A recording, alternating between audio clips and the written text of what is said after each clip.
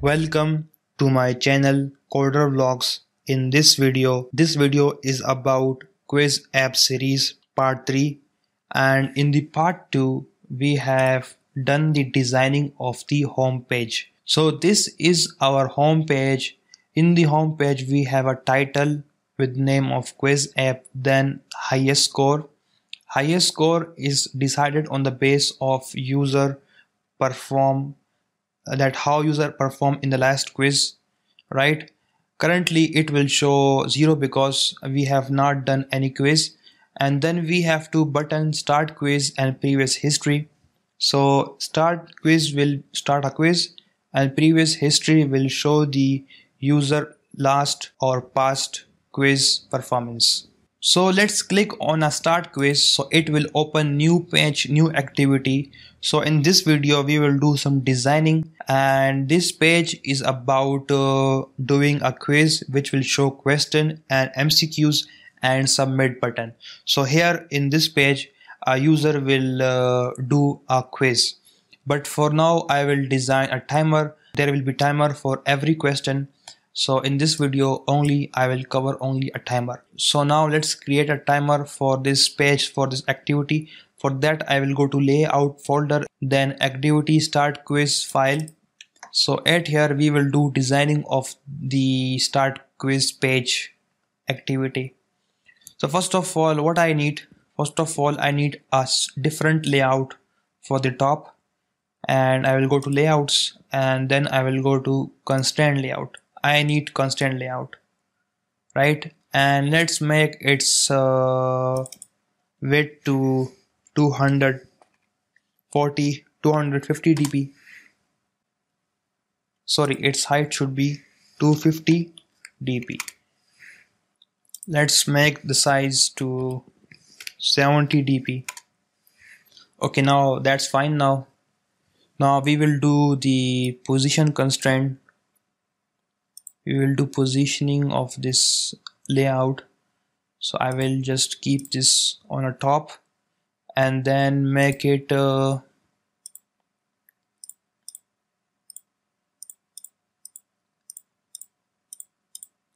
and it will cover all the width area, right? So inside this layout I will just design a timer. So what will have the timer? Timer will have the time in number and the time in progress bar. So first of all I will just import the text widget here, and then I will do some designing and positioning. I want to make it vertically center, so I will do this. I will keep 0 on the top and 0 on the bottom, so it will keep this text in center. Then I will do some designing of text. For that I will set this text color to red and keep it bold and make the size bigger and change the text value to timer, right? I will reposition this text and make the size little lower, 18. Okay, the next thing we will import in the design is progress bar, horizontal progress bar. So it is also good to add in the timer design. So now let's do some positioning. Let's make it 8. Let's make it 16 dp space on both sides and keep it fill all the gap and keep it vertically center. For that the top constraint value will be 0 and bottom constraint value will be 0 also. So this will keep this progress bar vertically center, right? That is beautiful. Now promotion time. This is my channel Coder Vlog. If you did not subscribe this channel, you can subscribe this channel to support my channel and for more updates. If you are interested in my daily life, then you can subscribe this channel. In this channel you will find you will find vlogging type of content. So subscribe this channel also to support me. And if you are interested in learning program, then you can join this course, which will be launched in next week. So now let's give some ID to text timer text, right, refactory, and timer progress. So now we have assigned the IDs to both the widgets text and progress bar. Now it's time to work in the backend. So where is the backend? This is the backend start quiz class. So first we will define variable of it, progress bar, timer progress. We will follow the naming convention of Java for variable. Then text view, timer text, right? Now I am defining the function initialize. Okay, initialize. In this initialize function, I will initialize this variable with the ID. Now it's time to do some work on the timer. For that I will create one more variable, timer t. Let's import a class of timer. It is a Java class, built-in Java class. So for that, let's make one more variable, public void start timer, right? And at here I will start the timer t dot schedule at fixed rate. So at here I will give task, timer task, and then I will give delay property, delay 0. I don't want to delay timer. And then after how many seconds this run function should execute, so I will set it 1 second, and that is 1000 millisecond. 1000 millisecond is equal to 1 second, right? So that's it. And inside this I will write one more function, run on UI thread, and new and runnable.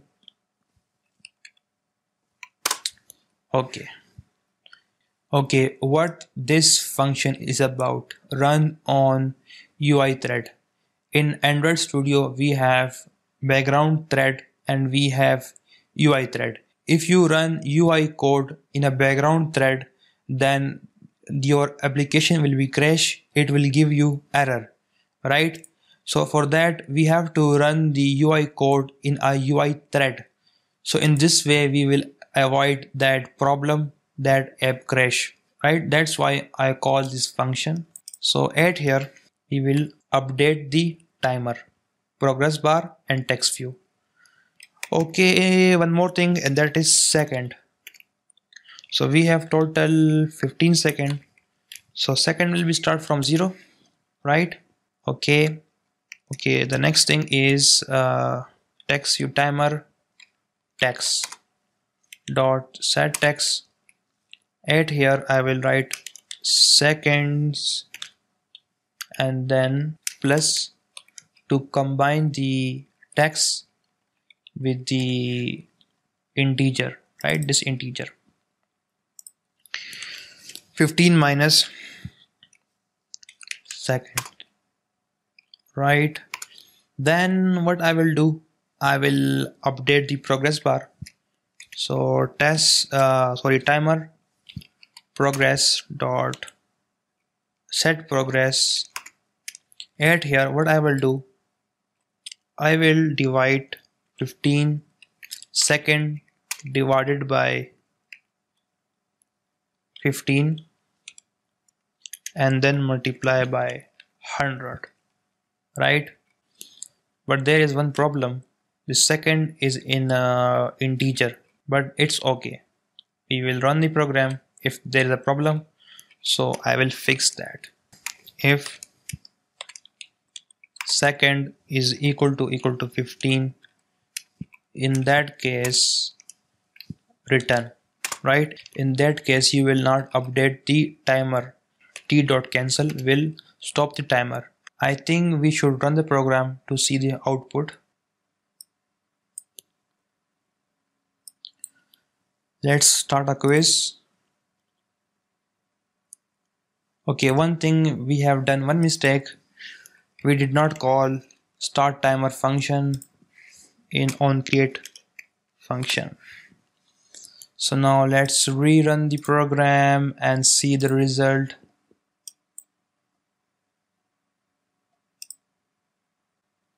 And we have error, and why this error is occur. So this is the runtime exception.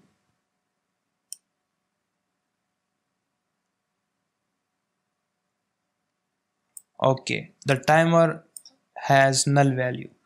We did not initialize the timer. So I will initialize in a initialize function. T is equal to timer.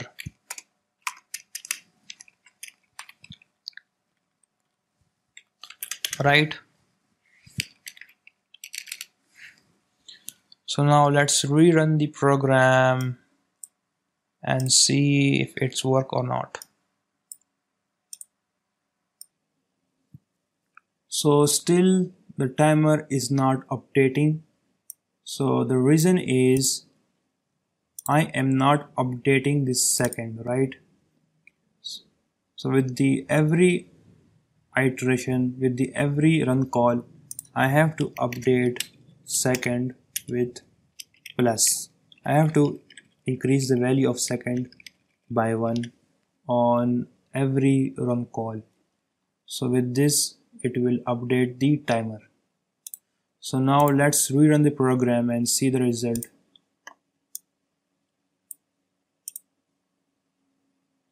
Now it is working fine, but as you see the progress bar is not updating, and I don't know why. So I think the problem is at here, because we need to pass here double value, not integer value. So let's pass here progress second divided by 15.0, then we have to multiply it by 100.0, right?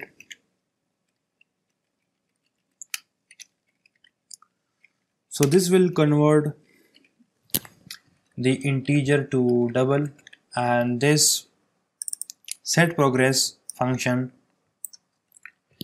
accept only double property, not integer. Sorry, it accept integer, not double. I am so sorry for that. So it will accept integer, not double. So let me typecast it to int. Okay.